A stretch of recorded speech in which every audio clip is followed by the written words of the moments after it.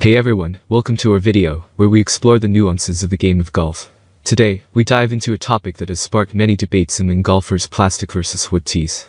Golf tees are a small but essential part of the game, and choosing the right material can make a difference. So, let's compare and contrast these two types of tees and find out which one reigns supreme. Please check the description link, I will provide detailed information. Golf course with teeing ground. Before we delve into the details, let's first understand what plastic and wood tees are, and how they differ. Plastic tees, as the name suggests, are made from synthetic materials, while wood tees are crafted from various types of wood, such as birch or bamboo. Both have their own unique characteristics, so let's take a closer look. Plastic tees. Plastic tees offer several advantages that have made them popular among golfers. Firstly, they are more durable than their wooden counterparts. Plastic tees can withstand multiple drives without breaking, providing consistent performance.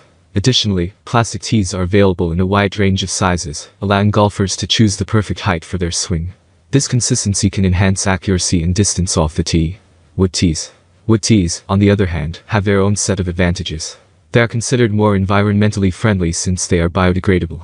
Wooden tees break down naturally over time, reducing their impact on the environment. Additionally, wood tees provide a traditional feel and aesthetic that some golfers prefer. Many believe that wood tees offer a cleaner strike, resulting in better ball control and accuracy.